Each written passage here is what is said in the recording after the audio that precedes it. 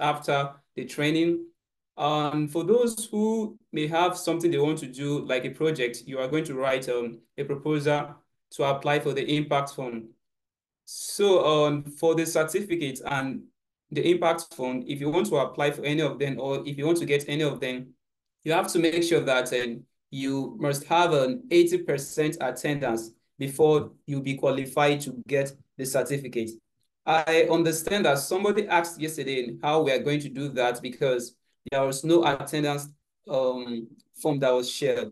But what we do is that we normally provide a form at the end of the training because we believe that if we're going to be leaders, one of the first things that you have to imbibe is the spirit of honesty. You have to be honest. So we do provide you with that form, and you are going to fill and state the number of days that you attended the training. And from there, we're going to look at it and also cross-check from our recordings and see if you are eligible for the certificate. And for the impact fund, and Uncle Sop has already spoken on that. So you must be here on the last day to learn about how to apply for that. And I also mentioned that we have an essay competition that is currently ongoing. So if you are a student, you can take note of that. So right away, I'm going to be introducing our speaker for today, and she's going to be speaking on the essence of building resilient capacity as a 21st century leader. So our speaker is a very special person. Her name is Professor Chhaya Bhardwaj. She is an Alexander von Humboldt International Climate Protection Fellow, 2024 to 2025, hosted at the Center for Fundamental Rights. During her time at the center, she will be researching climate change, migration, and human rights in South Asia. She's also an associate professor at the OPU Jindal Global University, a PhD candidate at Dublin City University, and a member of the World Commission on Environmental Law. So, dear distinguished participants, join me through emojis, reactions in the chat as we welcome our distinguished facilitator for the day, Professor Chhaya. Hi, Francis. So you can, am I audible? Yeah. Yes, I can hear you. All right, great. Okay, sorry. Thank you for this elaborative introduction, Francis. And thank you for saying I am a super special person for this presentation here. I'm going to convey my presentation and lecture in the best possible way I can. I'm going to be using video tools in order to convey it. Also, the idea or understanding of this presentation is to make you understand what are the key skills required to be a resilient leader. And before I continue doing this, I want to share a story, which is something that I did as a student growing up. And because most of us come from communities of global South countries, there are some challenges that we face commonly, continuously at our in our countries, and this could be a variety of challenges which are common. But I think one common challenge that remains is education for those who are the most vulnerable communities in our societies. And at some or the other level, most of us have been part of the system wherein we try to make sure to do the best so that the most vulnerable can receive education. And also at the same time, while we are doing this, we definitely look into ways that we can do this. And in the process of doing this, I think some of the most common challenges that we face is trying to, say, gather resources to help those people. And one of those resources is money, finances. Where is the money going to come from while we are trying to bring this change in our community? And so that remains the biggest challenge for most communities from the Global South communities. And then apart from that, sometimes even if we have money, the non-indigenous, non-tribal, Western, very English or very um, non-native way of doing things can also be another challenge to it, which means even if we have money, in that sense, then we don't have the technological capacity or the language capacity to implement the changes that we want to implement. And I hear this often, that translation of the best practices, just the language translation. And I'm not even talking about translation of a best practice to ground when it comes to really implementing it, but just the translation of understanding the best practice from English, which is the standard prevalent language, to our own native language can be very, very challenging. And so those are other non-financial challenges that most of the communities face.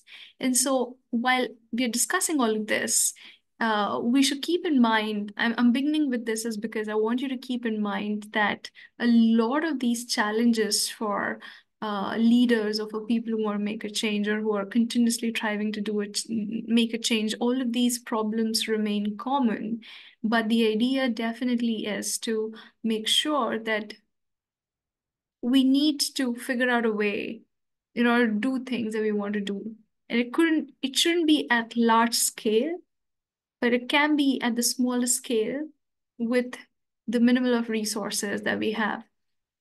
All right, with that in mind, thinking that I am audible to you all, I'm sharing the screen. So I want to know if the screen is visible to you all or not. If there's anybody who can just give me a thumbs up or a raise of hand saying, or a chat message saying it's visible.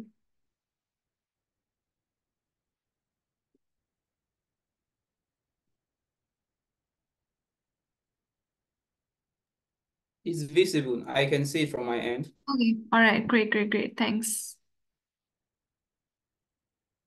Okay, I thought I lost you all, but anyway, I'm going to share it again. Here we go.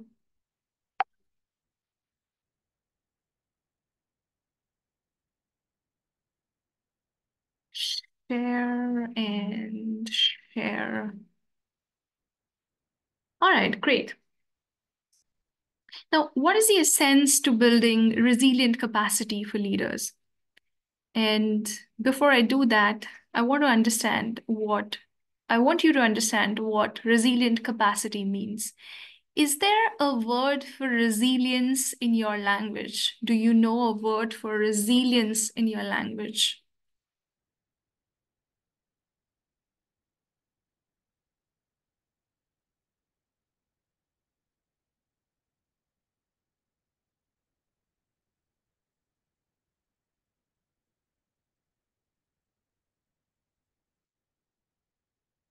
Okay.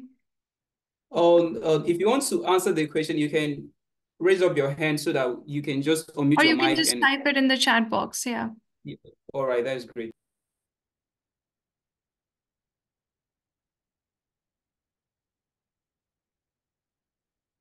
I mean, it's okay. We can talk about it later. Just wanted to know if you knew if there was a word for resilience in your language. I haven't been able to figure out a word that equates with resilience yet in my own language, in the language that I grew up in, that is Hindi, and I still don't know the word for resilience in my own language. However, I mean, there is a word that translates, but I don't think there is a word that really captures the essence of what really resilience means. But if you know a word that actually translates to what resilience means, I would be happy to learn it. And so, resilient capacity in English, resilience means to be able to continue in the most simplistic of meanings, And resilient capacity means ability to minimize exposure and sensitivity to shocks and stresses. Let me give you an example. In global south countries, we face a lot of disasters every single day. We face floods, desertification, um, we face shrinking of Lake Chad that is happening. We face shrinking of our coastal lines that is happening because of sea level rise. There's continuous tornado, there's continuous um, earthquakes and other disasters that keep on happening. There are a lot of industrial disasters as well that happen. And industrial disasters are happening in most global south countries because number one, industries are set up in our countries or were set up in our countries by Western corporations. So because they couldn't find approvals, regulatory approvals in their own countries to set up those industries, they moved those industries to our countries, which basically have zero or no regulation. But they're able to continue their activities in our countries with least regulation. And because there's least regulation, the disasters are frequently occurring. And so a lot of communities in the West don't even know what it means to live through disasters. And not that everyone should live through disasters, but then the understanding of resilience from a Western perspective is very, very different from what resilience would mean in the from the perspective of global South countries. And even though it is currently a very new phenomenon and a Western concept, it definitely needs more indigenous perspective to what being resilient mean. And so a lot of what I'm going to be talking about is going to be um, non-indigenous. And I would be happy to learn if there are any indigenous practices to what I'm saying right now, just highlighting that. In addition to this, I also want to highlight one more thing, which is being resilient or being a leader that has a resilient capabilities would also mean that you need to leave no one behind. And so if you're talking about sustainability or if you're talking about sustainable development goals in the sense that we need more sustainability and we need more resilience, then leaving no one behind is also going to be a very essential component of building resilience. How do we do that? How do we really make sure that we are we have resilient capacity as a leader? Number one, we take preventative measures. Preventative measures to protect ourselves and to protect our community from exposure and sensitivity to shocks and stresses. Now, preventative measures are very common when it comes to sustainability, right? I don't know if there are people on this call who say drive or who ride bicycles or who ride bikes. Are there people on this call who do that or who love to do that?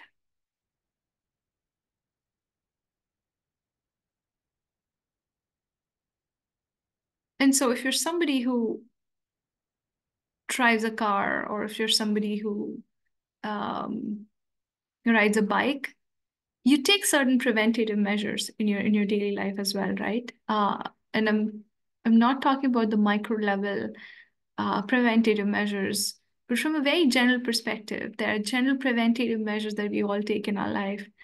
And so if you drive, you definitely wear a seatbelt, regardless of which global south country you're coming from. A lot of global South countries are going to be like, just seatbelt, don't even care about it. Who drives with a seatbelt, right? But you definitely need to take those precautionary preventative measures if you are a leader who wants to build a resilient sustainability, resilient capacity.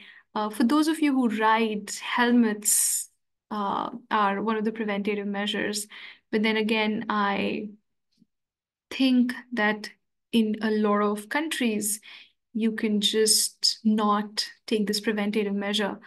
And if you're not taking a preventative measure, I don't think it is a good sign or a good skill to have if you're trying to build yourself as a leader with a resilient capacity. If I'm talking about disaster, how many of you have experienced one or the other disaster in your life? Is there anybody who has experienced a disaster in their lives on this call? It could be flood, living through flood, earthquake, industrial disaster, some other disaster or accident. Is there anybody who has lived through a disaster or identifies as somebody who has lived through a disaster in their lives?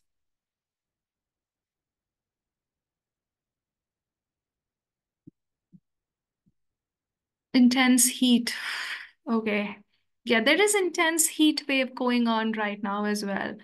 At least it is a very intensive, hot weather in India right now. So the heat wave is really bad in India.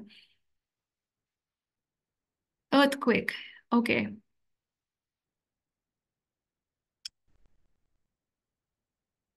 And so with certain things, heat, if we know, so I'm talking about preventative measures. Okay, all right, flooding. So I'm going to talk about preventative measures that if we are a leader, say we are mayor of the town, or if we are somebody who has that leadership capacity, how can we take preventative measures in that intense heat situation or an earthquake situation, or in flooding areas? And then we can have a conversation about it later, talk about if in your community people did take preventative measures or not, or if your leaders ended up taking preventative measures or not. So if we know in a country or in a geography, if we know that it is going to be affected by a high heat range, for example, right now in India, it is 35 degrees and plus it's actually 52 degrees right now in Delhi. So it's really hot. And we have been experiencing this around May and June and July since at least last 20-25 years that we know of. And so if that is the case, and that if that is the summer case for India all the time, then there can definitely be a lot of precautionary measures to protect people from disasters. It could include making sure people don't go out during specific heat hours, people get enough hydration, that there is enough shade in public areas, that there is enough water system in the public areas that are drinkable and public and easily accessible to people. And so these are very common preventative measures that one can take in order to mitigate or avoid shocks, or in order to avoid stress that comes from being in a stressful situation. For earthquake, again, if your area is an area that suffers from a lot of earthquake, for example, in Japan, then your buildings can be constituted in a way, and you as a leader can guide that change in your community in a way that are resilient to earthquake, that are not expensive, that don't bring shock and disaster to the community if there's an earthquake. It doesn't bring a sense or a feeling of loss of infrastructure. And so in Japan, they use a very different quality, a very different style to build houses than anywhere else in the world. They use light, wooden structured material. They also practice a lot of minimalism in Japan so that if an earthquake comes, it is it brings minimal shock and stress to the community. It causes least loss of life. It causes least damage to infrastructure. It causes the least money to build back up. And so that's how then they strategize and take preventative measures. Similarly with flooding as well. If an area is prone to flooding, then we can take certain measures. Now, all of these examples that I've discussed are when I'm saying if we know that this is going to happen, that means I'm talking about certainty in certain situation, right? We wear helmets while we are riding a bike or a motorcycle because we know if there is an injury to the head, it would be most serious and irreversible. And so we take that preventative measures in the certainty of knowing. But there are also, and with climate change, of course, there are also a lot of experiences or shocks or stress that can come with a lot of uncertainty and with a lot of unpredictability. And a resilient leader would know exactly how to respond, even in the wake of those uncertainties. And so this is definitely a skill to have. And so if we're taking preventative measures in certainty to avoid minimum exposure and sensitivity, that is relatively easier to do if we are trying to minimize exposure and sensitivity to shocks and stresses that are unpredictable and uncertain. That is a more difficult thing to do. And in those situations, the leader, a resilient leader, would be forced or compelled or would smartly look at situations, resources, and measures that the leader can take to avoid exposure or to minimize exposure and sensitivity to shocks and stresses. And this is the second aspect of it, which is appropriate coping strategies to avoid permanent and negative impacts should be taken. In case of flood and earthquake, it could mean immediate rescue operation. It could also mean that, say, for example, if we are thinking of flooding, then the meteorological department can issue an early warning system saying there are signs of heavy rain and floods are likely to happen, and therefore people should move to the shelters that are there to protect from floods. But the problem with a lot of global south countries is that this system does not exist. It is not just a problem of global south countries. If an event happens because it has never happened before, or that it did not happen in the last 50 or 100 years, it can be a very big problem in the Western countries as well. I'm in Germany right now, and this is something that we saw in Germany in 2021. So in 2021, there were floods in Germany, and it was one of the most uncertain events that happened in Germany. And even though with all the resources, all financial resources, all the adaptive capacities, all the European resources that one can have, one can benefit from, there were a lot of leadership failures due to which the leader was not able to minimize exposure and sensitivity to the shocks and stresses. And in that situation, what then helped was the German community itself. And so a lot of Germans, a lot of people who live around, they came together, they built a community, and they made sure that they were contributing enough to minimize and avoid permanent and negative impacts of this flood. And so people from all over the country in Germany went to that one particular area that was avoided by flood, most people would avoid because of floods, but that was really destroyed by floods. But they put as much community energy into it in order to make sure that it grew back better. Now, why is resilient capacity important? It is important because it equips leaders to handle uncertainty. It brings out emotional stability of a person. It makes sure that the person is focusing on long-term sustainability, and it fosters adaptive growth.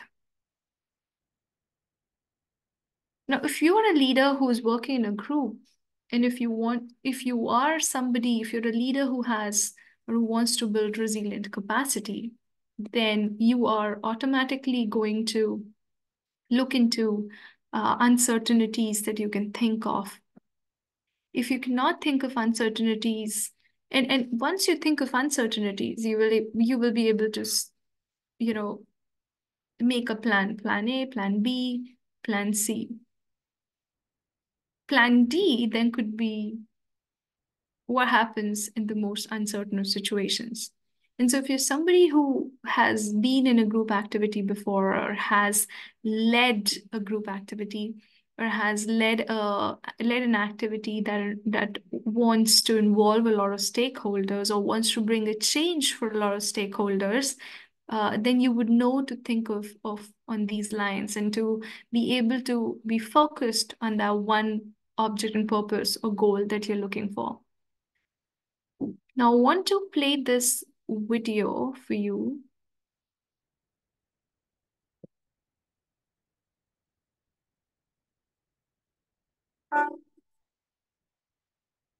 Is it audible? Before I move forward, I would want somebody to unmute themselves and tell me if it is audible or not.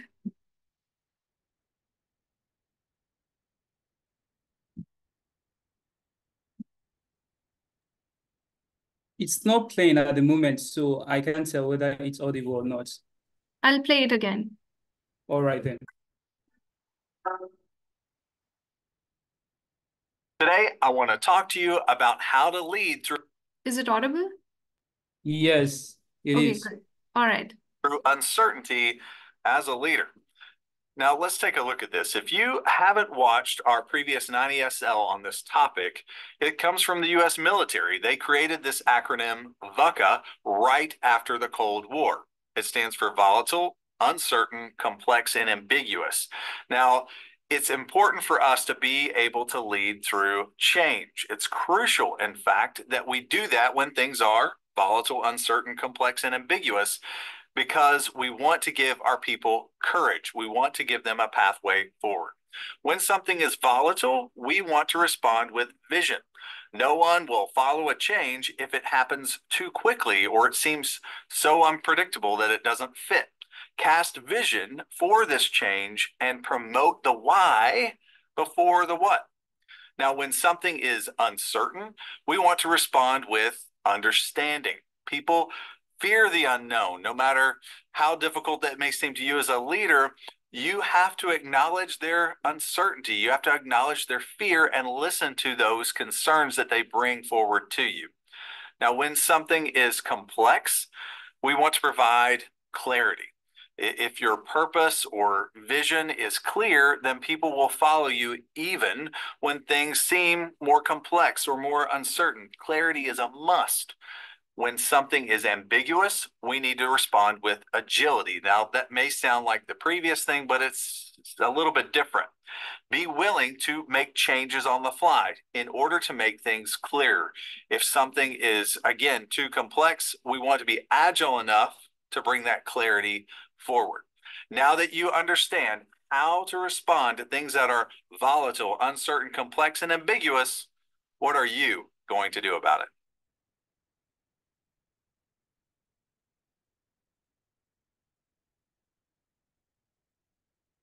All right. So this is This is one of the videos that I wanted to play to talk about uncertainty in situations, and uncertainty for most actions that we take.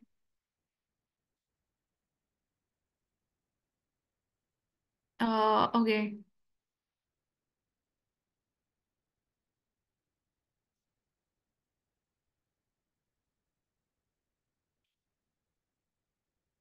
And so with that, I think I will end my presentation here. I had another video that I wanted to play, but I think we can play that once we initiate the conversation. And then I think that'll help once we initiate the conversation instead of just me talking about it.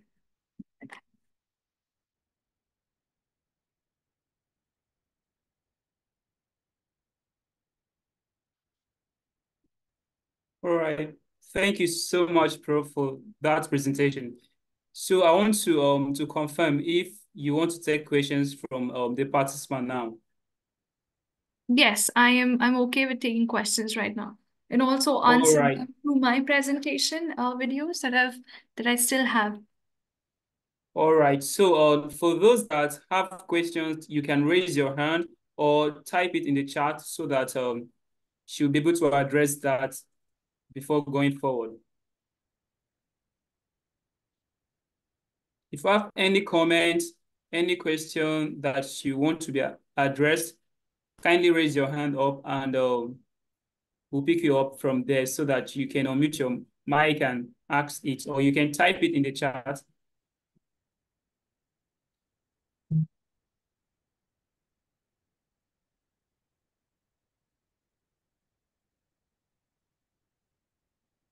You can also unmute yourself. I am happy to answer questions.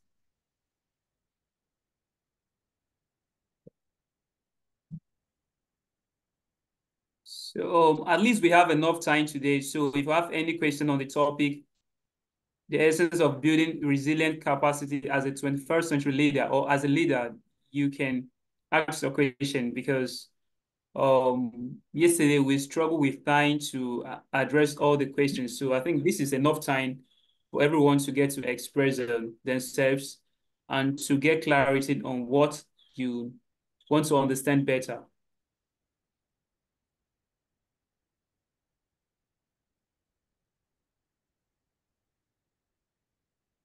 Yes, Okay. go ahead, Daniel.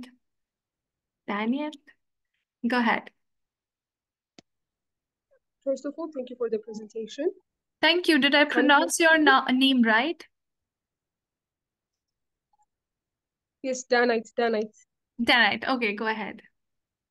I am from Ethiopia, and I want to ask a question on a leadership basis. Sometimes the persons or the peoples who we lead will be very resistant to things that we say or we try to pursue. And in this kind of situation, sometimes I lose hope, and that's really hard for me. So is there any better strategy for resilience of this type? That was my first Yes. question. And my second question is, as a female, have lots of responsibilities, and being leader requires learning so many times. So how can we manage? Do you have any suggestion about your schedule? I am a master's student and I'm struggling a lot. So I need your recommendation. All right. Yes, as a female, I totally relate to the challenges that you said. As a female, it becomes all the more difficult because you don't just have to deal with uh challenges in a man's world that are very general challenges that can come.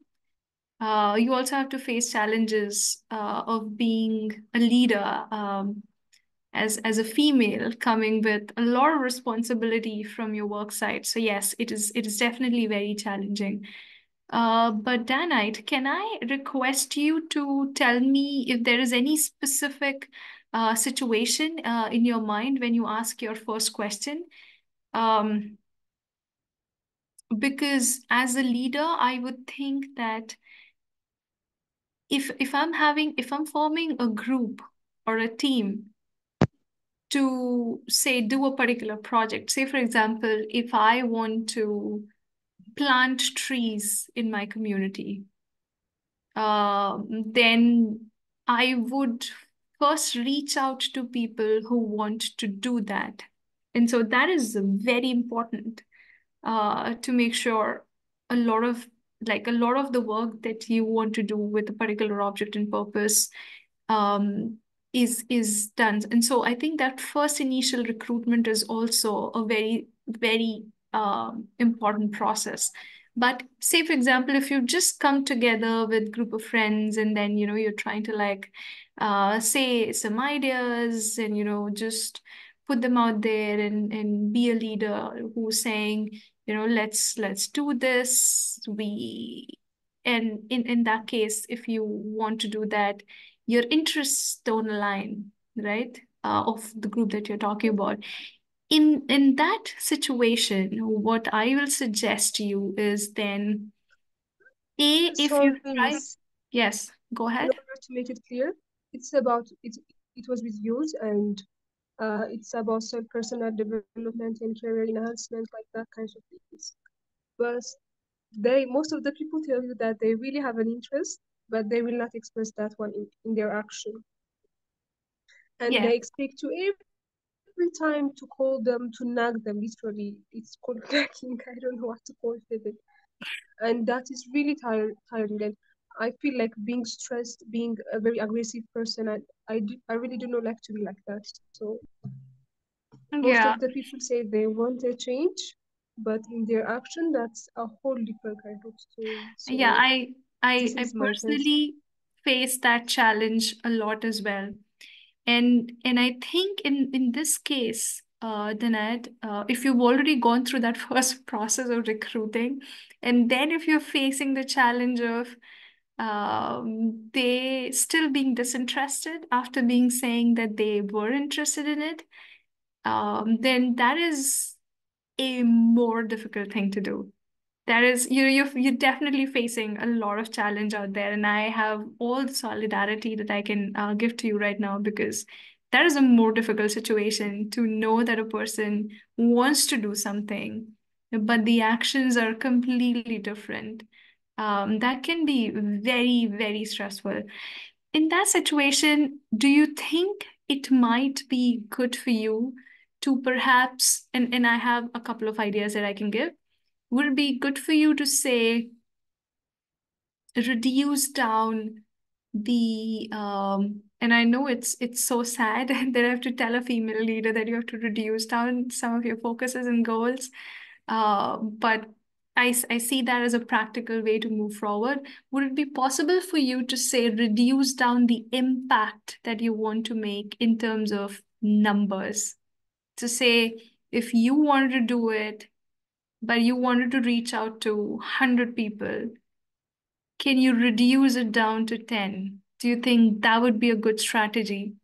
And if once you have formalized that, would then it be good enough to say, start doing it by your own self? So the idea is, if you reduce the quantitative impact of what you want to do as a matter of first step, and you take the first step and show some difference that you've made, maybe that can help bring in like-minded people or people who actually want to take action. Do you think that'll help?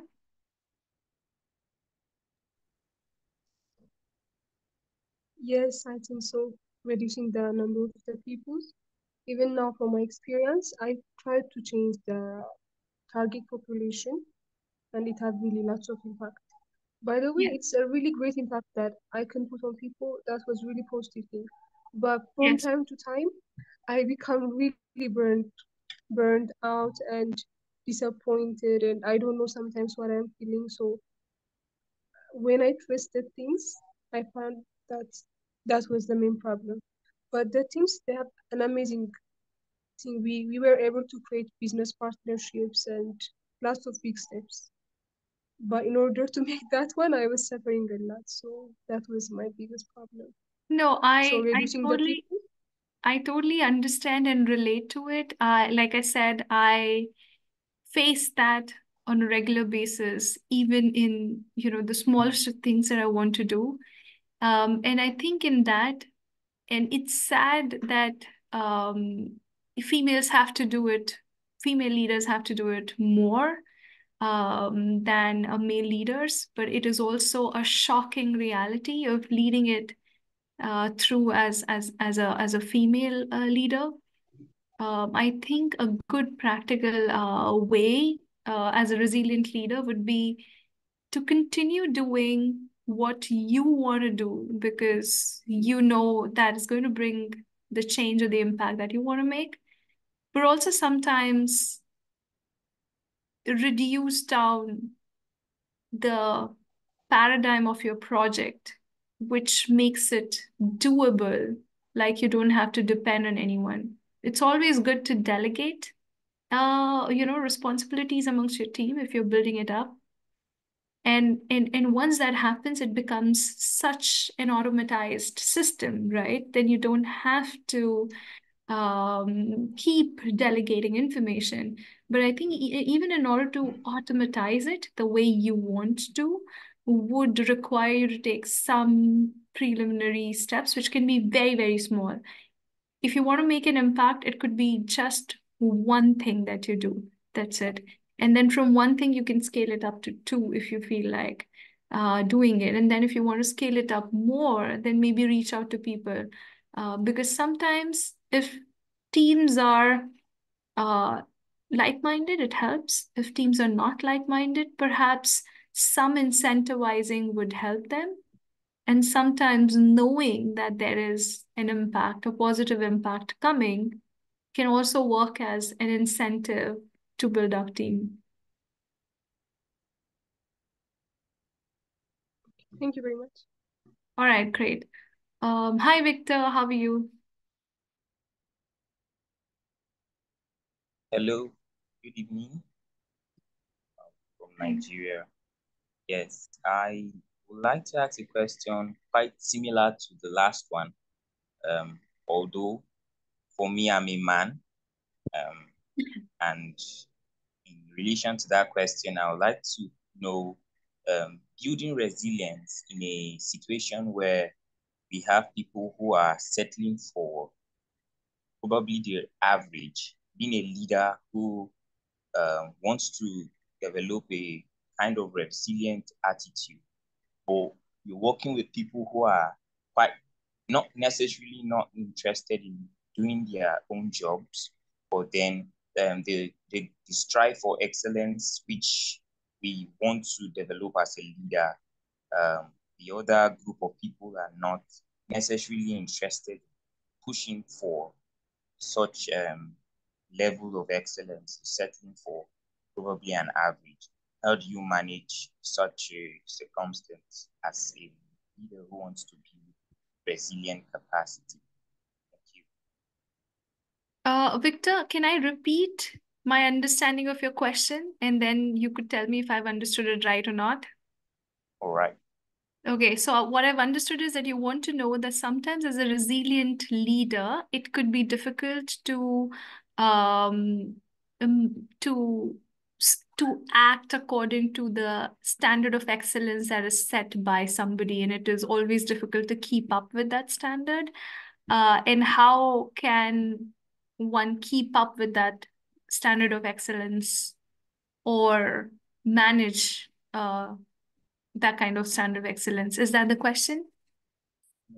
No, not exactly. Particularly, I mean, now being a leader in the sense that you set the standard of excellence and you push through for it. You press on for the standard of excellence. But the team you are working with, for instance, it's not really interested in pushing up for that kind of standard of excellence. They're ready to just settle for the average, get the job done, but there's no necessary desire for excellence. How do you manage such environment? How do you manage such a situation? Thank you. All right. Okay, great. I understood your question. So you're right. If you are the leader of the team, you are setting the goal or the standard that you want to achieve. That is correct. And if as a resilient leader, your goal is focused and you're like, this is what needs to be done, then you would definitely evaluate everybody with that standard of excellence. Now, the idea or understanding is that while you're doing that, and if the team is not able to follow it up, in that situation, you should ask the team as to, number one, what do they need? Because you want that the team should be able to achieve this goal. So that is the first way to move forward.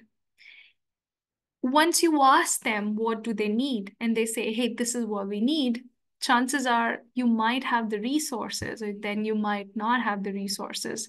And then, you work your way out through it. But it is correct, you always set your own focus with the standard of excellence that you want to move forward with. And worst case scenario, if you think you can, this is not the worst case scenario, but the second case situation could be, in case you're feeling you're losing out on the goal or the focus that you have, in those situations, I think it would be important to change your strategy completely, and probably bring additional members in the team or additional people who can help you achieve that goal. And in certain situations, it is okay to lower down the standard of excellence that you've set if you're able to achieve the general goal that you want to achieve as a leader.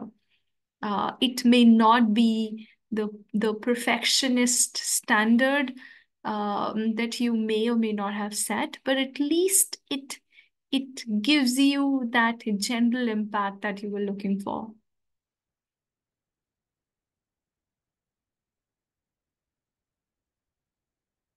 Do you have a follow-up, Victor?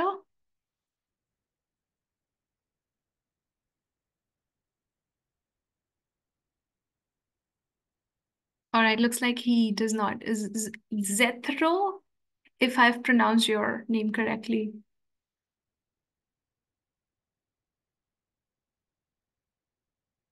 Zethro Lopvers? Jeffrey, you can unmute your mic and ask your question, please. All right, thank you.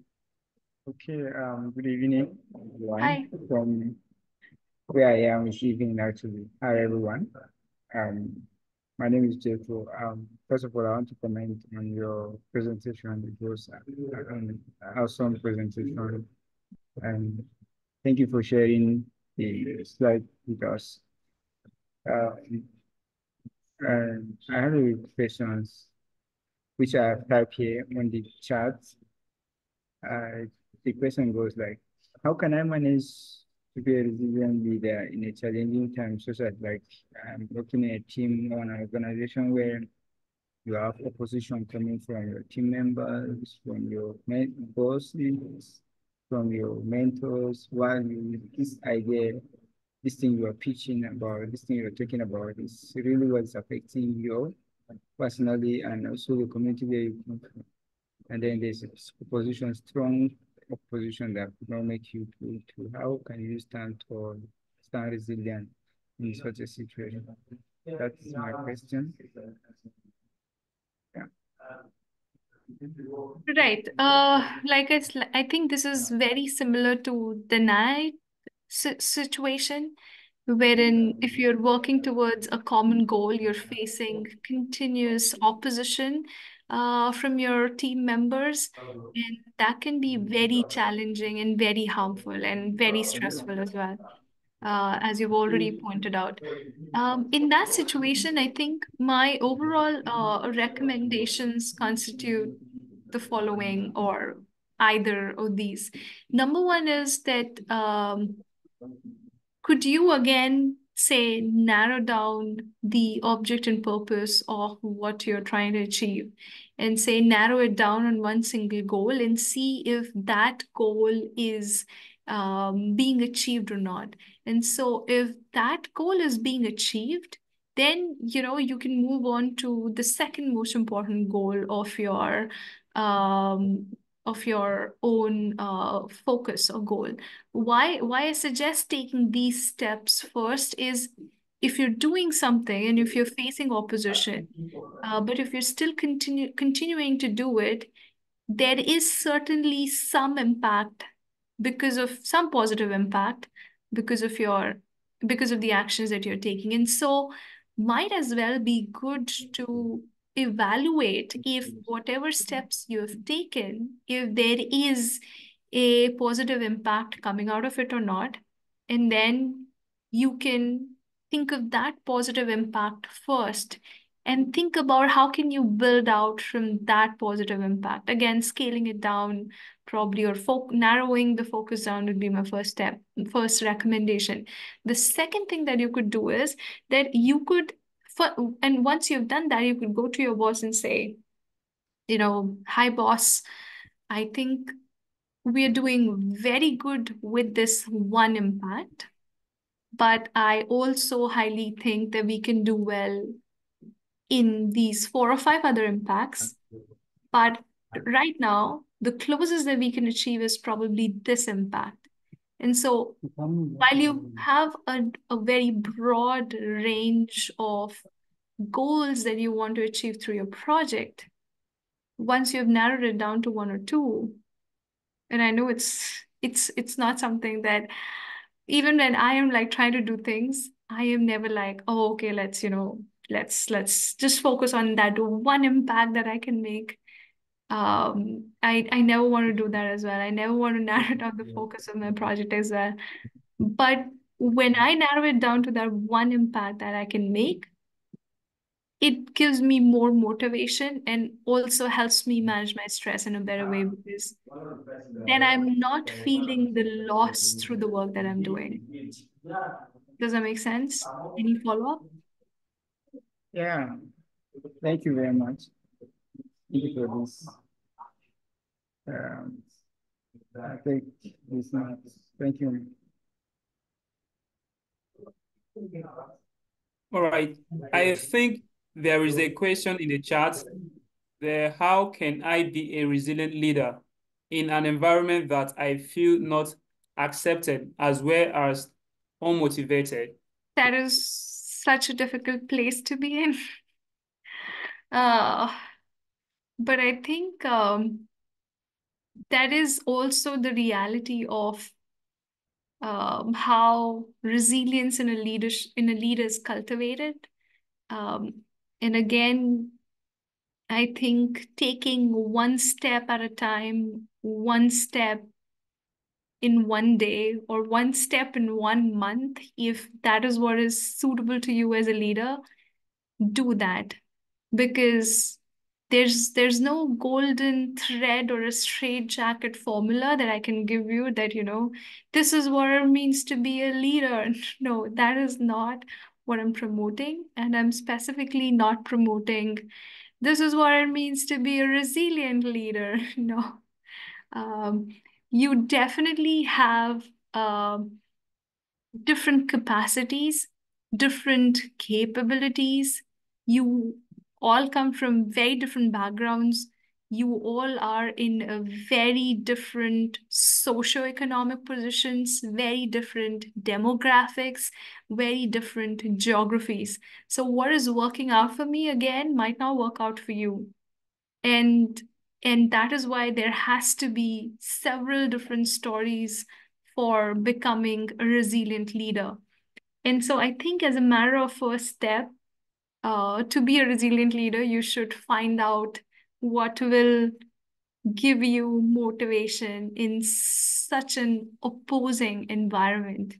For me, with my projects, generally the idea or motivation that guides me is, okay, I'm doing this. And then I ask myself, why am I doing this? And then I list down a trillion reasons as to why I want to do this. And while I do that, I then ask myself, why am I not able to do this? Because, and then I list down another quadruple zillion things or reasons why I'm not able to do this, because I'm feeling unmotivated, unaccepted, I have so much opposition, I don't have resources, there's nobody supporting me, how am I supposed to do it?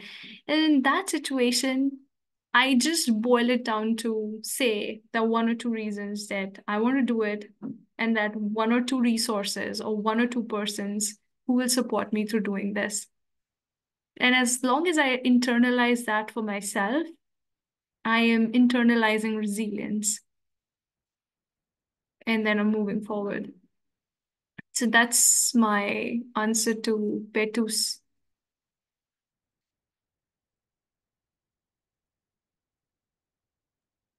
Okay, I think that is the last question for now. So maybe you can proceed with some of the other videos and the other lessons that you wanted to share. Thank you so much for your answers. Yes, so there's another question in the chat box. Mika asks, how can I position myself to become a leader, especially in an African setting where elders are taken quiet as the more wise ones? Mika, I come from India, and believe me, even in our community, elders are taken, uh, the whatever elders say are taken much more in value than, than people like me who's like really not that elderly right now. I might be elderly in next 20, 30 years, but not right now. And I come from a family where, I've seen my great grandmother, great grandfather, grandmother, grandfather, and then, here I am. And so India is also a community like that. So I probably can relate to what you're saying. And again, it's not easy. It's super difficult to be in that position where you always want to do things to make sure your elders feel respected and honored, but at the same time, you want to follow your dreams or follow what motivates you. And it's definitely difficult. And I think in those situations, what will help you is sometimes not rationalize with them. And so maybe already do it and say, hey, this is the impact that I've made, this is a very positive impact, and then share it with them. The other way could be to talk to them and try and understand if you can reach a middle point, but that'll be very difficult to do. And third thing that you can do, if you can do that, is to ignore themselves completely. And just do what you want to do. And I don't know, I don't want to say that there's anything wrong in it, because whatever they feel or believe, their wiseness definitely comes from the experiences that they have had and the world that they have seen. And they've seen a lot. Like, I'm sure they've been through, they've known stories that we don't know. We still grow up in a very privileged environment as compared to theirs. And so all of that stuff is there. But then also, there are a lot of differences in the sense that how they see success could be very different from how you see success. If they see success as somebody who is more educated, and you see success as somebody who is more happy, then there's already an ideological difference over there. And so if there is a difference, then you need to really move forward in the direction which you think is more suitable for your own goals and ideologies.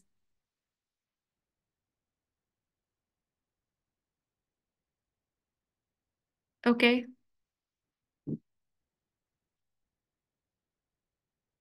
Leader for ages. Mika, do you mean leader for all, ages, meaning people with, or do you mean ages as a temporal period across time?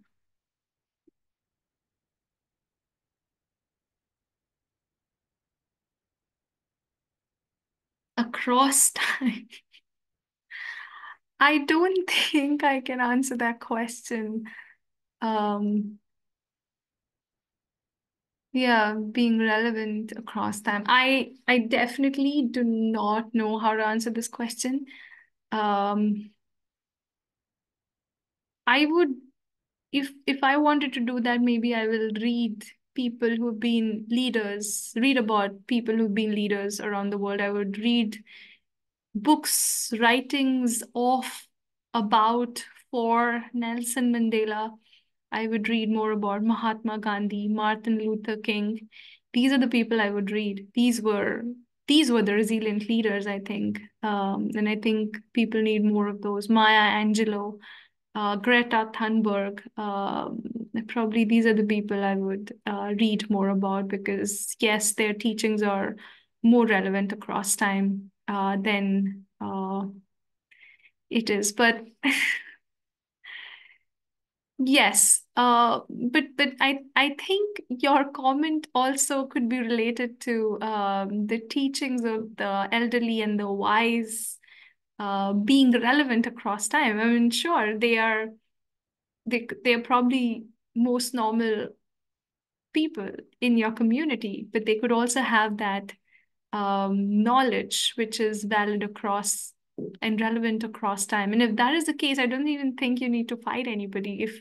If you know this is the knowledge, this is the experience that was relevant throughout the time that existed and will be relevant throughout the time that we know, then I think you need to go and ask those people.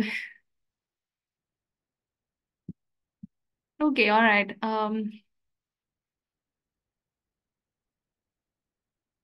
Okay, I can then continue with the presentation in that case.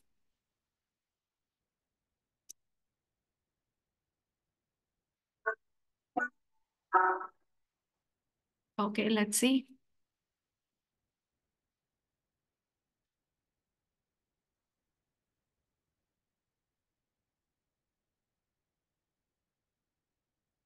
Emotional intelligence for leaders is critical if you want to build and maintain positive working relationships with people in your team. It allows you to understand others better so you can know what drives them and what keeps them engaged at work. It helps you to grasp team dynamics so you can reduce toxicity in your team. And emotional intelligence helps you to cultivate collaboration and creativity because people feel safe contributing at their optimal level. The World Economic Forum ranks emotional intelligence as one of the top skills needed to excel at work. Many established, experienced leaders have said that their success has been either constrained or amplified by their emotional intelligence. And many workers have said that they've left jobs because of a lack of emotional intelligence in their boss. At the end of the day, emotional intelligence is important in the workplace, and it's incredibly important in leadership. We've established that.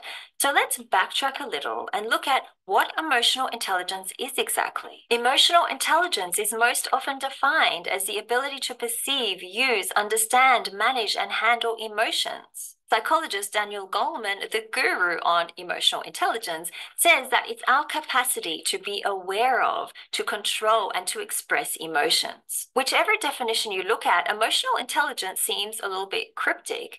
On the surface, you might think that, yeah, I have emotional intelligence. I can understand my own emotions. I understand other people's emotions. But do you? Because when you dig a little bit deeper, you start to realize that there's a lot more to developing emotional intelligence than you think. I'm Kara Ronan, leadership coach to emerging leaders. And on this channel, I share videos every week to help you in your leadership journey on how to build leadership skill, improve your communication skill, and how to be more visible at work. Subscribe to my channel below if you want more content like this every week. The very first place you need to start when you're developing emotional intelligence is with yourself. You need to understand your own emotions and you need to be more self-aware. However, not a lot of people can genuinely do this. Research in the Harvard Business Review review shows that 95% of us think that we are self-aware, but only 10 to 15% of us are actually self-aware. So there's this overestimation when it comes to self-awareness, and this can translate into an overestimation about our ability to be emotionally intelligent as well. To help you avoid this, I'm going to share with you an activity that will help you to become more self-aware about your emotions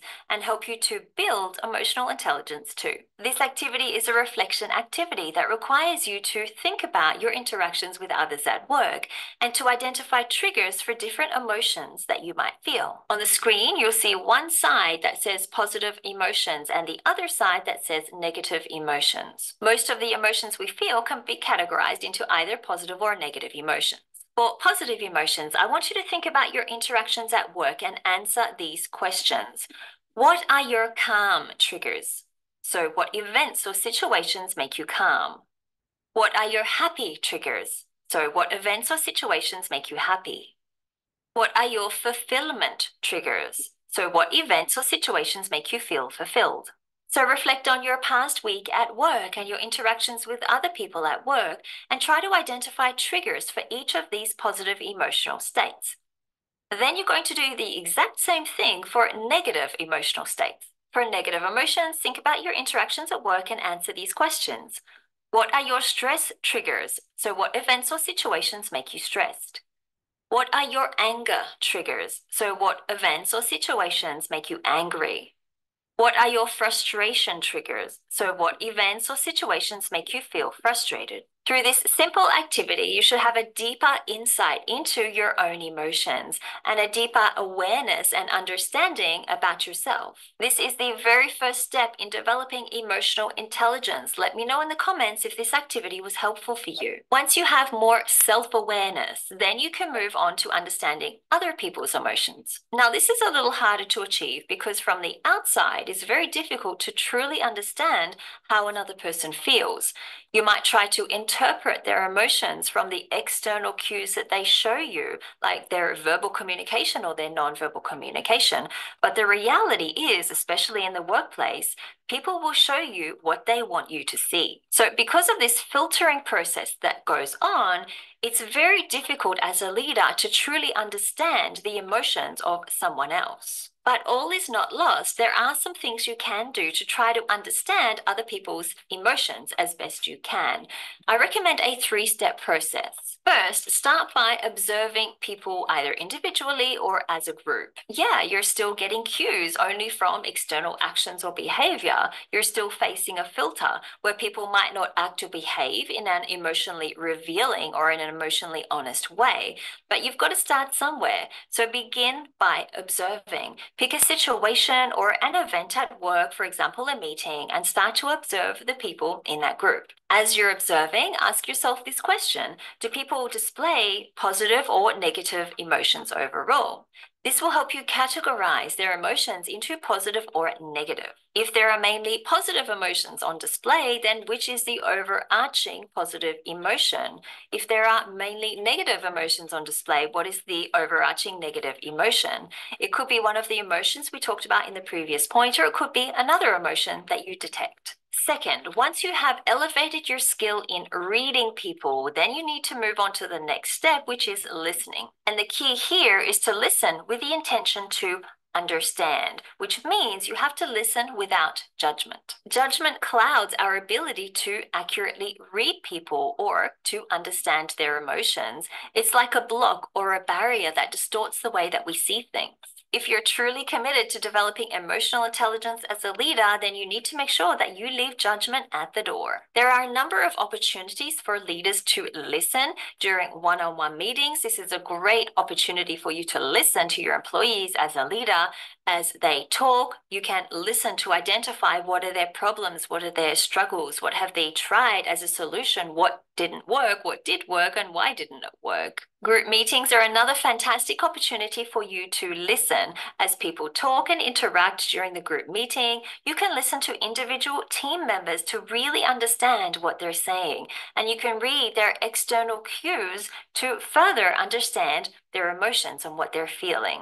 If you have any other ideas of opportunities where leaders can listen, write them in the comments below. The third thing you can do to understand someone else's emotions is to ask. So once you have observed them, once you've listened to them, if you still want to know how they're feeling, simply ask them, how do you feel about the progress on this project? How did it make you feel when David took credit for your work? How do you prefer to contribute in meetings? Do you want to contribute in a spontaneous way, or do you want time to prepare?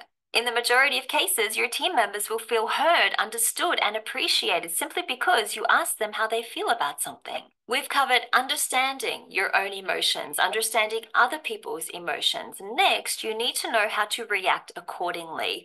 And this specifically focuses on managing and handling emotions, as mentioned in the Wikipedia definition of emotional intelligence. What this really means is to be aware of your own emotions, to recognize other people's emotions so you can respond in an appropriate way. Leaders who do respond appropriately build stronger bonds with people in their team, leading to higher levels of job satisfaction, contribution, and engagement at work. Leaders who do not respond appropriately create fractures in their team, leading to dissatisfaction, low or minimal contribution, and very little engagement. I think you can guess which type of leader is more successful in their career and has a better reputation at work, right? For you to react accordingly, to be a successful leader and one with high emotional intelligence, it does depend on the specific situation and the people you are with. However, there are some guidelines or some tips that you can follow. Develop a person-focused leadership. So this means to build good relationships with people in your team, build trust with them, and show genuine concern for them. Be empathetic, which means to identify the thoughts, the attitudes, and the emotions of another person, basically putting yourself in someone else's shoes. Acknowledge contributions. So whenever people share a good idea, tell them.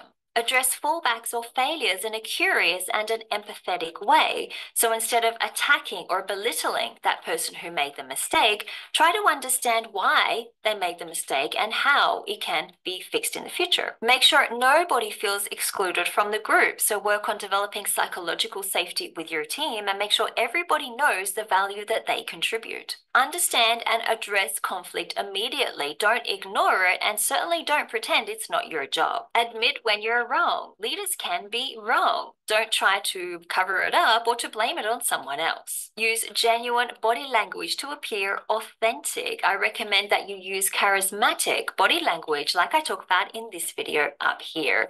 Thank you so much for watching this video about building emotional intelligence for leaders. I hope you got a lot of valuable tips and insights so you can apply it to your leadership journey. All right, I hope that this actually answers some of the questions that were raised a little bit ago in our conversations here. If there is any other question following this particular video, then I'm happy to take those. And so the idea of showing this video was that a lot of opposition from your own team, which can in fact come out as a fracture to your team, can be avoided if emotional intelligence is integrated in the leadership skills. Olayinka, please go ahead.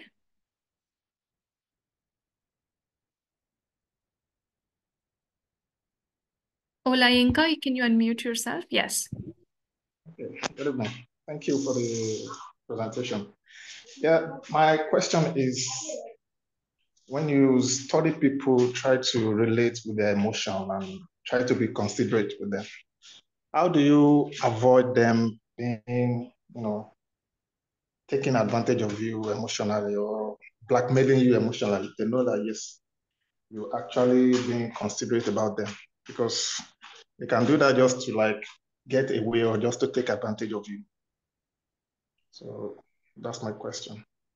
Yes, you're right. It is again not easy to be able to do that because if you're trying to achieve emotional bonding with other people, then you are you're also putting yourself out there, you're exposing yourself, and you're also vulnerable. So yes, but I think the idea is not to make yourself vulnerable and not to expose yourself, but still be emotionally connected with those people.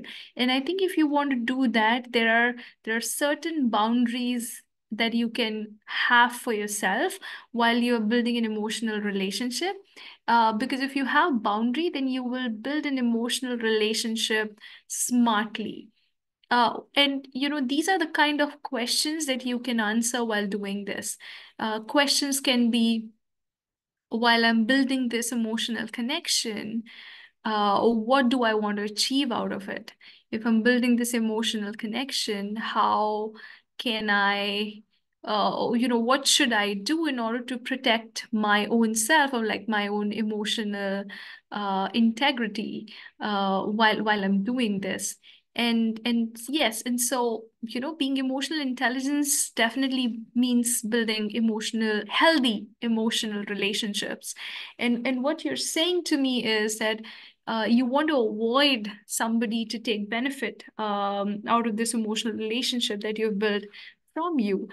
If that is happening, it is not a healthy or a smart emotional relationship. It is not emotional intelligence on your behalf or on the behalf of the person who you are engaged with. And in that sense, it is important to reevaluate the priorities, and then say, this is what I want to do, this is what I want to achieve, and I don't want to be exploited. And so while it is easy to say that, it is all the more difficult to do it.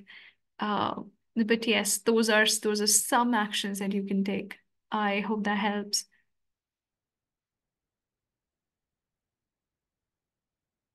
So Mika asks, Betos, I will share the link to that video in some time. Mika asks, it's quite hard to strike a balance. How well can a leader strike a balance between relating with his teammates and being respected?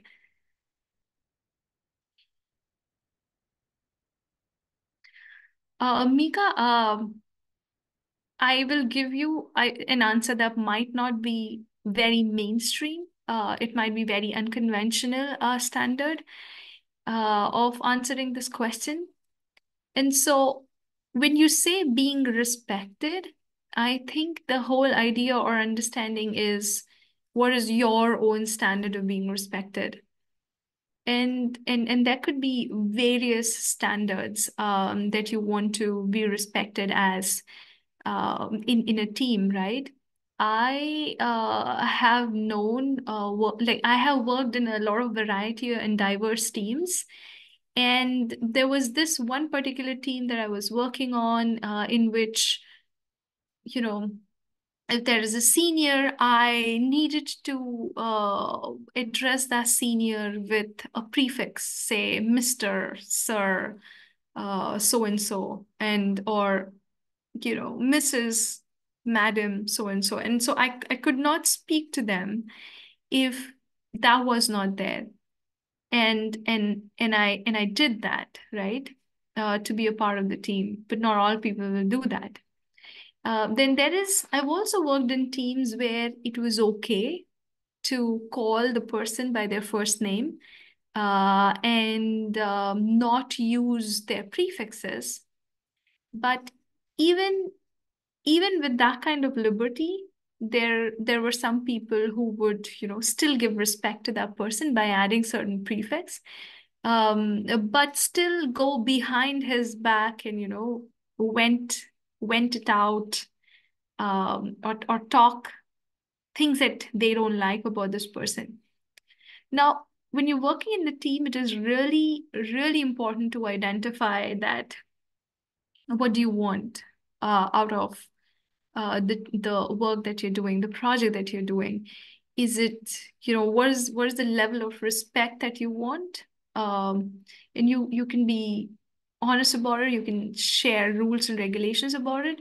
But even if it's not working out, would you choose to do away with a person who is helping you a lot achieve that one goal that you want to do as a resilient leader, or because that person is not emotionally intelligent, because that person cannot follow your standard of being respected, would you let him or her go? Which is highly likely to impact your overall goal that you're achieving as well. So these are the questions that you can address when you're trying to strike a balance. Because what are you balancing really is your prerogative. As a leader, you decide, oh, I'm trying to balance this with this. I'm trying to balance respect with relationship between my teammates. I'm trying to balance respect with overall goals of it. And if you're trying to balance between relating with the teammates and being respected, then that's something that you need to decide. In that balance, is there a hierarchy? So that's the first question you will answer. If you're trying to balance being respected and maintaining the relationship that you have with the teammates, then is there anything which is more important? If it is, then you definitely choose it. If for you both are equal, then you answer other questions as to, why is it equal? Is it because the kind of work that you're trying to do? Why they're both important, and why do you want to hold them together? And then what are the steps that you can take in the situation that you are? This is what I'll do. But yes, that's Mika, right? If you have any other questions, just let me know. Then Betas asks, how do you handle the situation of wanting to help someone having emotional issue and they seem to not be ready to cooperate? It's a very difficult question again, Betas. It is not easy to help someone who has an emotional issue, because when you're saying that somebody has an emotional issue, probably they need some external help that I, as an individual, is not trained enough to provide for others' emotional issues, which could be wide ranging, right? I'm not professionally trained to do that. And so in those situations, I wouldn't try to resolve them for them.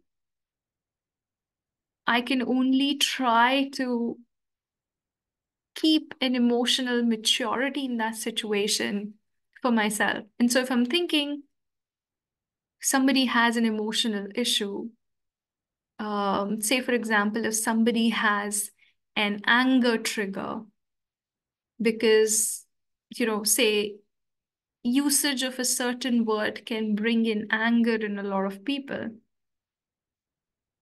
If I know that somebody is getting an issue, getting triggered by the usage of that word, and the usage of that word is the usage by me or any other teammate, then what I can do is try to avoid using that word and trying to prevent other teammates to avoid using that word, if it is that small of an issue. But if it is a bigger issue, wherein somebody is, trying to really put their emotional issues to destroy the complete bonding between teammates, or to affect the overall relationship that we have with them, then in that situation, you could recommend some professional help for those people. But even then, it's not going to be easy. Cooperation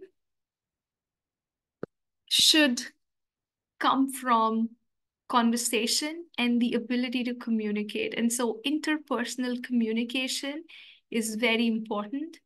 And even if you're trying to make sure that you cooperate or collaborate, it should not be seen as something that was forced upon. And so cooperation should always feel like, hey, what do you want to do? Hey, what do you want to do? But I cannot do that. This is what I can do. And so really reaching to a middle ground, which is widely accepted by most people in those situations. Also keeping to the core, the object and purpose of what you're trying to do out of it or what you're trying to achieve out of it.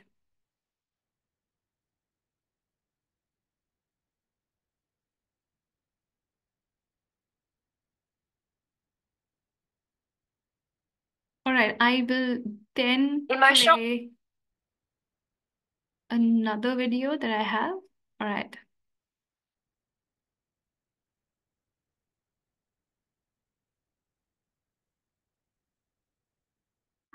Well, there are a number of skills that we look for in our leaders, but certainly one of the skills is the ability to manage. A second one is the ability to lead and to inspire other people. But the third one that sorry, often we can is only overlooked hear is the ability to the speech. We can see the video. Yeah, we can see the video, but we can only hear the speech. You cannot hear it? We are hearing the speech, but we can't see. So Oh, okay. Okay, all right. Let me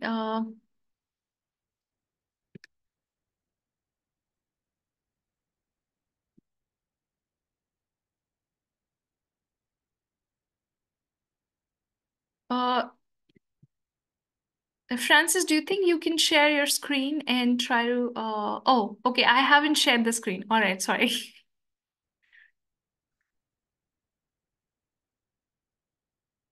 Can you see the screen now? yes.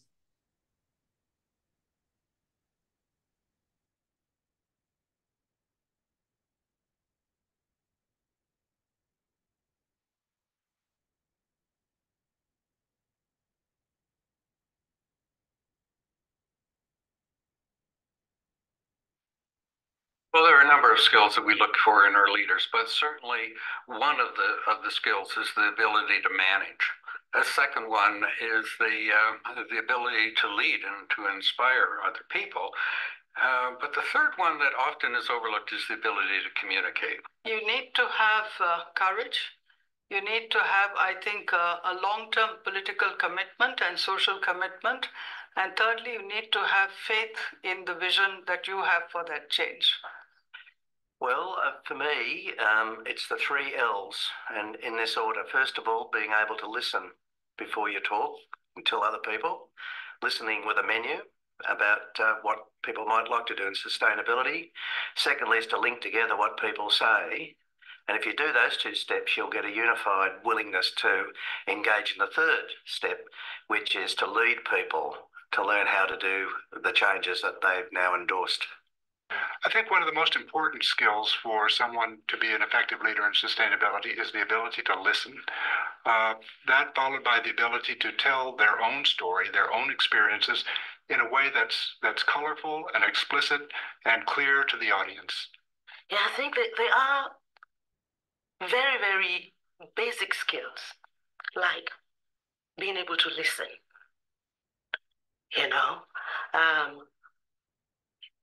caring skills, being able to work with people, togetherness. They are basic, simple skills that we learn from nature.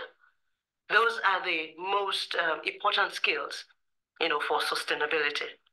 I think the single most important skill is having passion and commitment.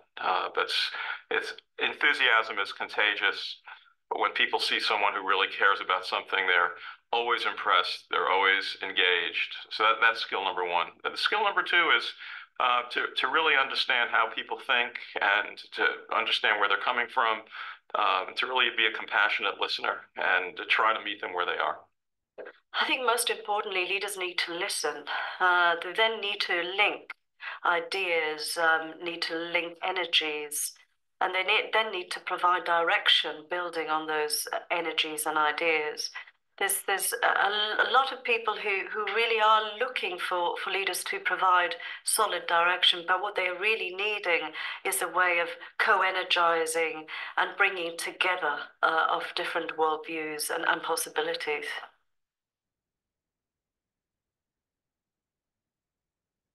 And after that, I'm going to play the last video that I have for this presentation. Oh, sorry. Yeah. We always talk about being a stable company, and we talk about investing in stable companies, and are you stable? And you think about stability. Stability is an immobile object, and so companies that are built for stability, yes, they're able to weather storms, but they don't come out stronger or better. They just come out. They get through. Building a company for resilience means that you go into darkness, but you're actually able to adapt for new times, new technologies, new cultures, new politics, new tastes, and you come actually out of the hard times stronger than you went in. Victorinox is a great example. Victorinox, many of us know them by their signature product, which is the old Swiss Army knife. And this company basically made a name for themselves on this basically one line of product. They had other product, but this was the core. And then something happened that they couldn't predict, nor could they prepare for, which is September 11th happened. And overnight, we were banned from taking their product in our bags, in our hand luggage, or in our pockets. So many of us used to carry a Swiss Army knife in our pockets or just throw one in our hand luggage. Like, we all had one. Every birthday for every teenager, they got at least one, right? Every corporate gift, you had a couple of Swiss Army knives. And now we were banned from carrying them, which means you're less likely to buy one to give as a gift. And so their business plummeted overnight through no fault of their own, through no market conditions, nothing predictable. But the genius of Victorinox is that they were built for resilience. And what they did was in good times, instead of giving away all the money in big bonuses, in good times, they actually saved a ton of money. And their attitude was, good times don't last, but neither do bad times. And if we want to get through bad times, we need cash. And so instead of panicking and taking loans or whatever it is, they had their own stack of cash that they'd been hoarding. So they had a little financial resilience. But then they looked at other products, and they asked their people to help build up. And they started investing heavily in watches. Now we have Victorinox watches, which are much more, and it's still Swiss made, everything that they could do, everything that they knew how to do, clothing, everything. They leveraged their brand heavily, and they built it back up. Also, they protected all of their people. They actually made deals with companies prior that if bad times ever happened, that other companies would borrow their employees, which I thought was genius. They didn't lose their jobs. They just did their jobs somewhere else. And they completely reinvented their company. Now, to this day, their Swiss Army knife never really recovered. It came up back a bit, but it's now not the major product. It is a minor product that they sell because they actually came out stronger and reinvented. And to be able to do that, think about that. Coming in as one kind of company and coming out as another kind of company, very, very rare and very, very special, but very infinite-minded.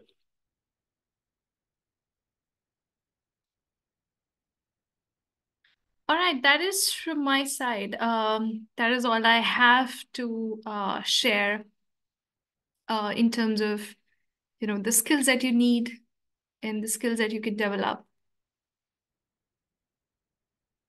Okay, thank you so much.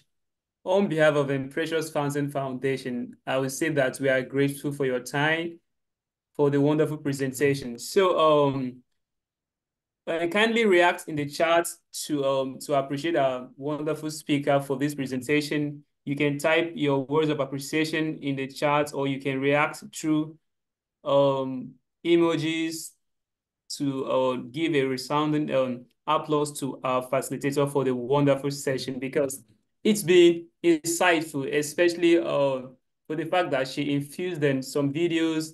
It's just like you are watching television or you are watching movies and you are learning at the same time. So it was actually very, very fun, and that was something interesting. For those who were here last year, I feel like she just did something similar to what we saw from Professor Badab, who is also from India. So and probably I can say that, and we have good teachers from India that we can learn from because their style is something understandable. And for giving us the time to ask a lot of questions as well. It was so insightful, and we had time to interact and to address your specific needs. So we are very grateful to you, Ma. We appreciate.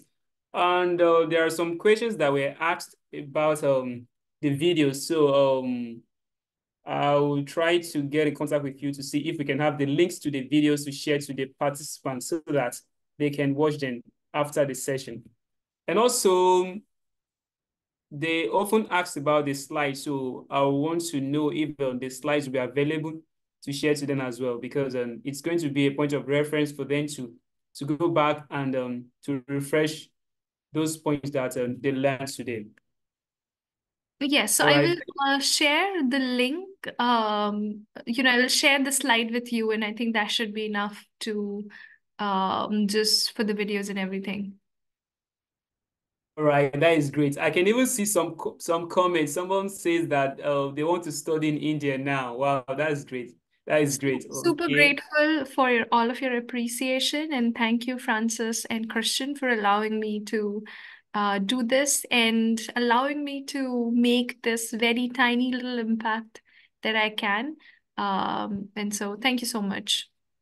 All right, thank you so much. So before I'll call on Uncle Sop to say one or two things that he may have to say, kindly take note that attendance is still compulsory because we need you here, and we don't just want to give you certificates, but we want you to get the real impact to learn and understand and be able to apply that knowledge. So that is why the training is being structured in such a way that the topics, they are being built on one after another. So you have to be able to learn from the first day to the second day to be able to understand everything that is going on. So for tomorrow, we're going to be having someone very special. Tomorrow is going to mark his third year as a facilitator for this training. So you can imagine what that is going to be because he has been here since 2022, yeah, 2022. So he has been here for the past year. So tomorrow, just get ready to learn from him because he's going to bring his experience as a facilitator of this bootcamp and other life experiences as well. So I will advise you to try as much as possible to get your gadget ready and to join tomorrow's session. So before the final words, we'd like to hear from the president of Precious Fountain Foundation, Mr. Christian Soprochud, if he has any words to give for the day. Thank you so much, Chhaya and Francis, for this session. I would say that I really benefited a lot from this, and make sure you're here tomorrow. Jeff has been a regular on this event for the past 3 years. You will learn a lot from him. I will also learn a lot from him. So looking forward to tomorrow. Thank you.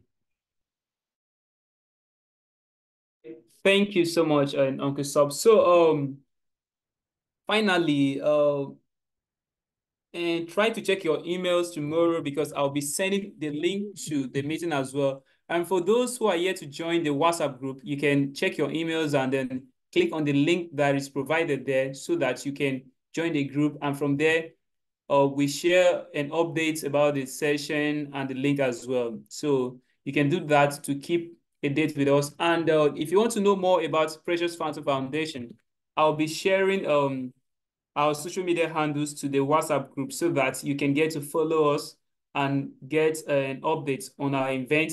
And for those that may want to join us to work with us, you can follow us, especially on our website. There is everything there that you need. It's a very simple process. And just go to Precious Fountain Foundation. Just type it on your device, whether it's a mobile phone or laptop or wherever, and you can just go to our website and read more about us. So from there, we will get to see you or to meet you. So with that, we have come to the end of today's session. I look forward to seeing you all tomorrow because it's going to be another insightful and enlightening session. So thank you very much for being with us from the beginning to the end of this session. I really appreciate your time. Thank you all and goodbye for today.